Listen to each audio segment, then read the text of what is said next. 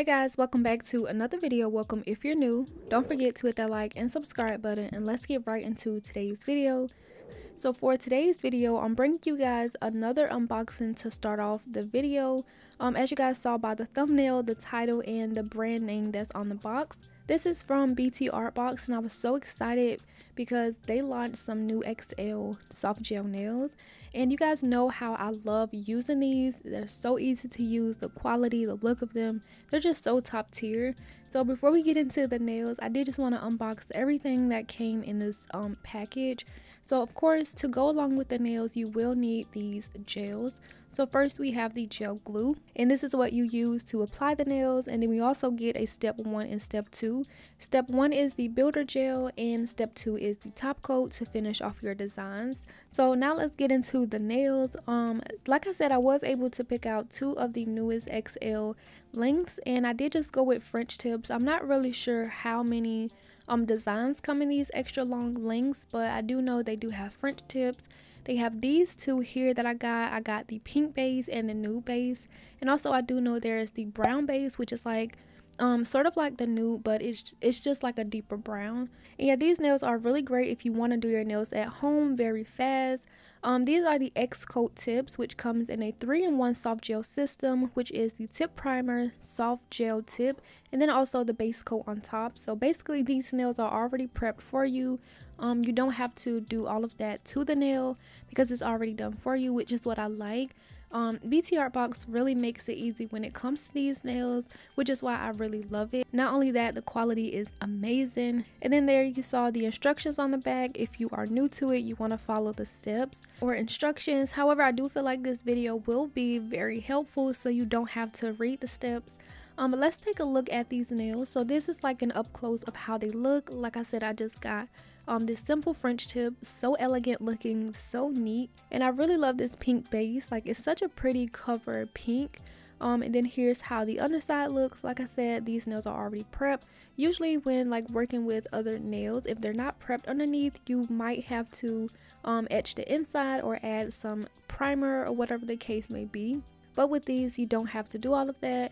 And then the second one I got, like I said, are the ones with the nude base, and this here is a closer look. And I do have a discount code that you guys can use on the website if you want to check them out. And just like everything else, it will be linked down below in the description box. And not only do they have these on the website, I did see earlier this morning that they launched some really natural looking ones. Like, they're really short and they look really good. I actually might just get those and try them out for you guys, put them on my dominant hand, because y'all know I do not do my dominant hand, but since I can't really work with long nails on my right hand, I could use those and like test them out. So if you are into the shorter lengths, definitely check those out. They're in French tips in all color bases. But yeah, now that we got all of that out the way, let's go ahead and get into our nail prep. I do like to start off by pushing back my cuticles with a cuticle pusher. This is going to push back the eponychium and reveal all of that cuticle left on the nail plate. And also you can flip the cuticle pusher to the other end and just scrape up any of the leftover product like you see me doing here. Next, I'm going to be taking one of my favorite bits. This is the mini barrel diamond bit from Kiara, and it does a wonderful job at doing what it needs to do. So this is going to remove the cuticle from the nail plate, and also for some reason I seem to have a lot of like leftover product, like gel product, around my cuticle whenever I pop my nails off. So I do like to use this bit to remove it. And it's also going to be lifting that skin so you're able to get underneath it and also get you ready for the next step, which is to cut your cuticles. Because like, you want to lift up that skin, because if you're trying to clip the cuticles away, you might end up clipping some and it might hurt. So you want to be able to lift it up so you can see exactly what you need to cut. So when it comes to cutting my cuticles, I don't do it pretty often. I'm not like a pro at doing this, so I just clip what I feel like I should clip. But once I lift up the skin using my diamond bit, I can pretty much see what needs to be clipped away, or what I think needs to be clipped away. If you're not really sure, I do advise you to like actually look at someone who's licensed and, you know, all of that stuff. Do not hurt yourself when it comes to cutting your cuticles. If you are not comfortable with doing it, there is like an alternative tool where you can just kind of like go around the cuticle. I don't know what it's called, but if you know what I'm talking about, you can find them on Amazon. But if you are willing to cut your cuticles, the only way you will get comfortable is if you practice. So yeah, just take that as you will. But once I clip my cuticles, I do go in with a cuticle ball bit and just polish everything up. And this is basically like getting up everything that I missed and like buffing it away.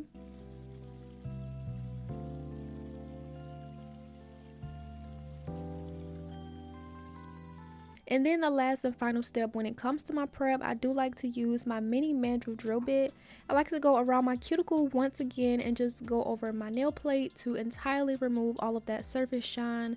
Whether you want to do all of the previous steps I did before this one, this is the one you really have to make sure that you do. It's just to remove the shine, because if you have like oils, like natural oils on your nails or any leftover product, whenever it like goes to stick, it might not adhere properly because of the oil. It just will not mix. So whether it's using an e-file with a setting band, a hand file, a buffer, whatever you need to do, just make sure that you remove the shine from the natural nail plate. And then of course we go ahead and wipe that away with some alcohol, and we are done with the nail prep. And this is what my nails are looking like. If you do want your nails to last even longer, I do suggest that you go in with the hydrator and primer and then go in with some base coat. I did skip the dehydrator and primer because I did apply my peel off base coat. And then once you do that, you can go in with a thin layer of base coat and cure for 30 seconds.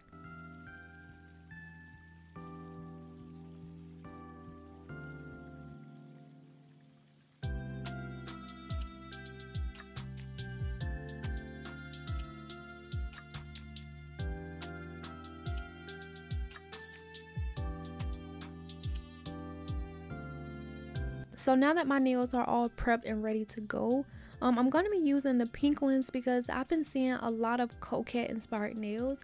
I'm on Pinterest a lot and I see like a lot of Coquette aesthetics. I don't even know if I'm pronouncing that right, so forgive me if I'm not. But I've been seeing like a lot of those aesthetics, that like really soft pink feminine type of look, and I just really love it. So I'm glad that this is a nail trend that I'm able to try out. And I just felt like the pink base would go perfectly for it because it is such a pretty soft pink. And yeah, we're just gonna start by sizing out the nails. I just love how convenient these nails are on this script. I don't know what Btartbox would call this, but I'm just gonna call it a script. And I just love how they're all on it. The convenience without having to dig into like a nail box trying to find your size, or like dig into baggies trying to find it. I just feel like this is just so convenient having them all there. You just go down the line, size out your nails until you are done. With these nails, you want to make sure they fit sidewall to sidewall. Once you place it on the nail, do not press down too hard because you don't want to force these nails to go down. If you do, whenever you start to apply them, you will need a little bit more room for that base coat or like the glue gel that you will be applying them with. So make sure that you don't press them down like super hard. Just lay it on the nail. If it fits, then pull it off like you saw me do. If you have one that's too small, always go down to the bigger size. If you can't seem to find one that fit perfectly, always go with the bigger size and customize it with a hand file. That's just going to give you the best results. So now that I got all of my nails picked out, I do have this Btartbox curing lamp, which is great for flash curing, and I'm just going to go ahead and plug this in because I will be using it. I really love how the button actually works, so I'm able to turn it on and off. And to apply these, I'm going to be using the gel glue that came in like my packaging. This is not actually that specific one. I did have some already open, so I'm just using that until I run out of this one. But these nails are super easy to do. I like to start off with my pinky because when I do my thumb, I just feel like it could be in the way. So I just do my thumb last. But basically, to start off, we will be just applying a little bit of that glue gel inside of the nail tip. What I felt like helped me out when it comes to trying to see how much gel to add into the nail tip, I just like to brush over that entire area. Usually I would just put like a dollop like right there at the tip part and try to estimate how much I would need, and sometimes it just end up spilling a lot. So what I like to do now is just basically adding a layer, just guessing how far up my nail is gonna go, and just doing an even layer throughout that portion of the tip, if that makes sense. And then starting from my cuticle area, I do go ahead and apply pressure towards the tip. Once I make sure that nail is straight, I do go ahead and put it underneath my lamp and flash cure it. With these lamps, I feel like there is slightly an uncomfortable position when it comes to flash curing, and it kind of helps if I elevate it a little bit. So you did see me put it on top of my bling box, and now I'm able to get to it a little easier. And that's basically what I'm gonna do until I finish applying these over all of my nails. Super easy, super fast. This part, the prep and applying them, didn't take me no more than like 20 minutes. I feel like if I was to do these like without recording, it would take me even less time, so just keep that in mind. These gel X nails are so easy to do at home, and also since we do have like a colored base, you don't have to worry about the gel not curing properly, because there is somewhat transparency where you can see the gel start to like flow down to the tip, so you don't have to worry about that. These nails cure absolutely fine, and I just keep doing that same step until I get all of my nails applied.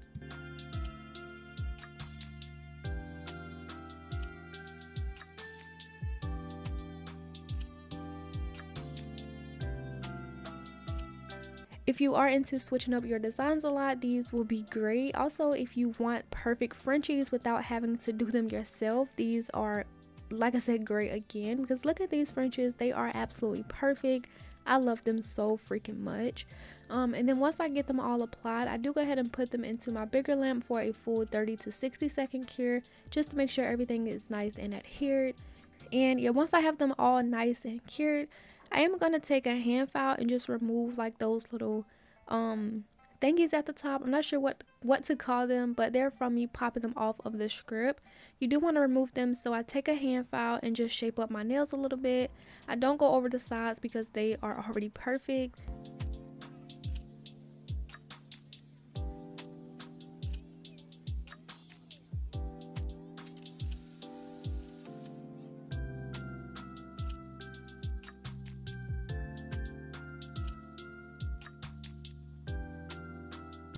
And then something else I like to do, this part is not really necessary, but I do it just because I like to. And usually I would use my manual drill bit to do this step, but I feel like my 5-in-1 tapered bit is just a lot more effective, so that's what I'm doing here, just going around my cuticles.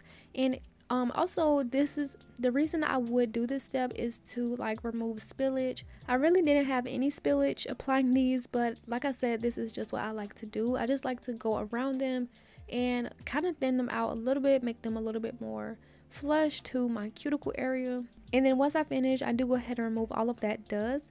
And something else about these nails that I haven't really explained them since I used them. Apparently I've been doing this part all wrong. Not really wrong, but there's just one step I kind of forgot to mention because I didn't really read the instructions, but I did see like a tutorial video on the actual Btartbox Instagram or TikTok, wherever I seen it, and the builder gel step 1. So once you apply these, you do want to go over the nails with the builder gel, and this is going to give the nails a little bit more strength and structure, because as you guys know, builder gel has a more thicker consistency, which actually makes a lot more sense. But honestly, I feel like these nails are good to go even without the builder gel. Like, that is just how great the quality and stability these nails are. Like, they're just really great without it. But however, if you do want to add more strength to your nails or make them last longer, go in with this builder gel and cure for 30 seconds like I did here. And then once we are done with that, I am going to do my design on top of this, just because I feel like the builder gel was like a part of the nail application, like, if that makes sense. So I did go ahead and do that first, and now I'm going to do my design on top of that and then add on my top coat.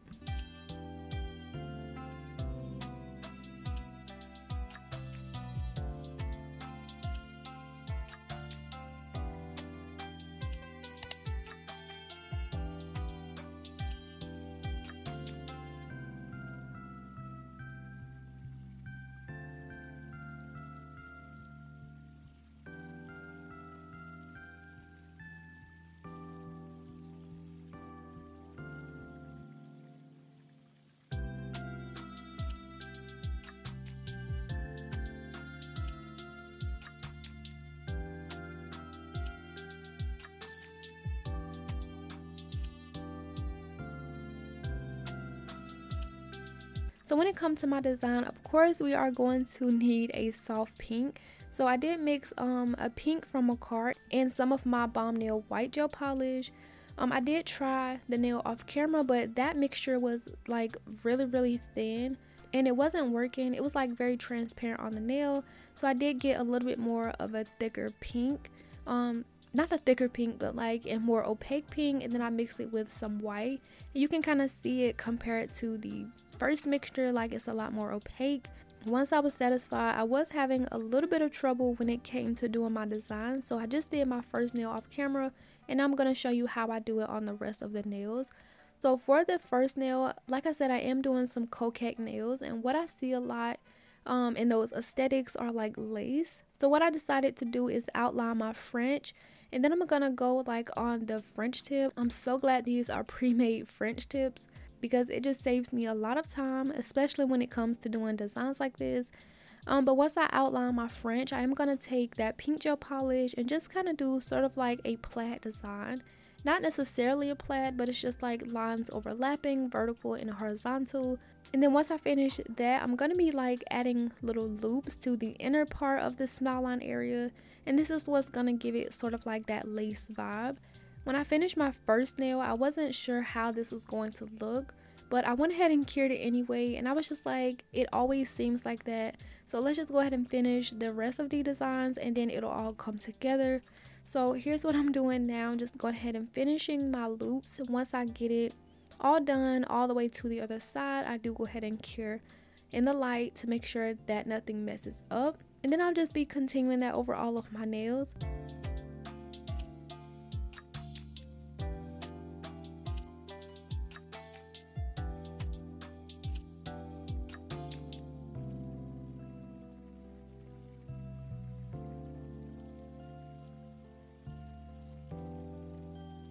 For my ring finger, I'm not going to do like the plaid and the lace. I will be adding some rhinestones and pearls on this nail. This is going to be my accent nail, but I didn't want too much to be going on, so I didn't do like the little loops in the plaid design. I did just outline that French. But for my pinky, I will be again doing that lace look. For my thumb, it will be just like my ring finger. And yeah, that's basically how my nail art is gonna go. I really hope you guys are enjoying the video so far. Hopefully I'm not talking too much, but for the rest of it, it's very simple and easy to follow, so I'll just let you guys go ahead and watch until I have to come back for the next part. If you are enjoying today's video so far, make sure to go ahead and give it a like, subscribe if you haven't already, and leave a comment down below.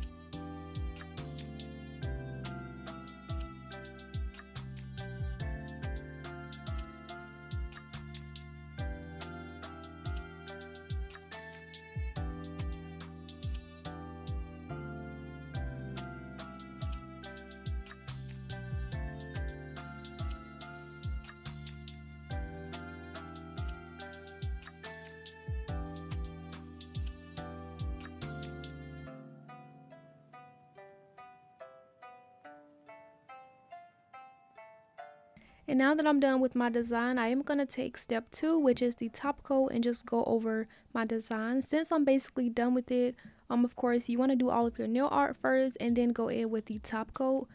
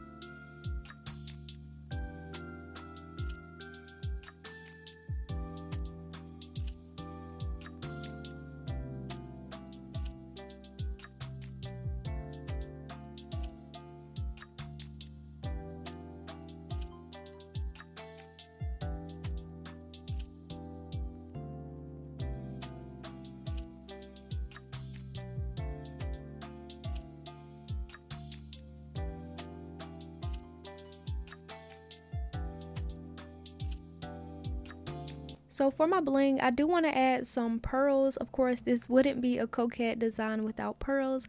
I also brought out my bling kit again, and I'm just going to be putting some bling on my nails. So I did pick out a bow charm, which is going to go on my middle finger here. You just see me adding some of my glue gel and just placing it where I want it to be. Once I have it centered, placed to my liking, I do go ahead and cure that in the light.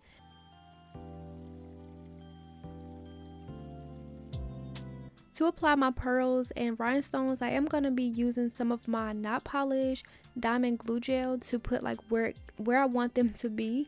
And then I just go in and place them how I want. So for this design, I did want it to kind of swerve a little bit, be a little bit curvy, but it didn't come out how I wanted it to be.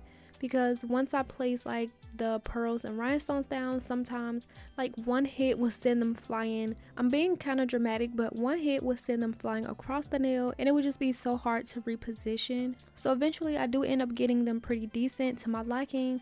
And then I go ahead and cure, and I'll be repeating that same process on my thumb, which I'll just let you guys go ahead and watch because I do have it sped up quite a bit.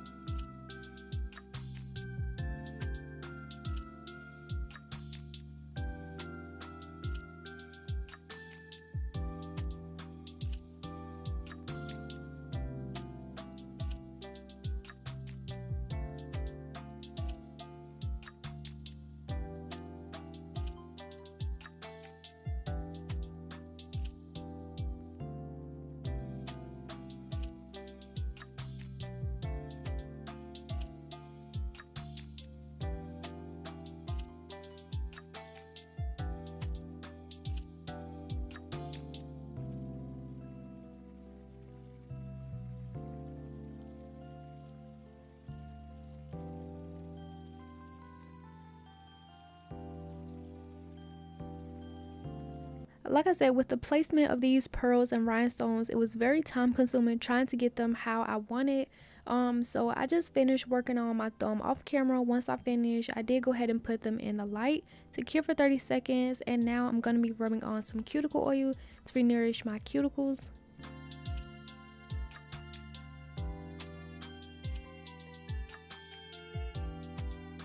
And once I rub everything in, this is how the finished set looks. And I love them. I think they look so adorable.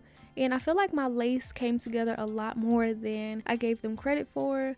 I love this like soft pink baby doll look. I did add on like one single pearl on my pinky and index, but I felt like a lot more charms or pearls could have brought this design out a little bit more. But overall, I am really satisfied with how they look. I think they look really cute.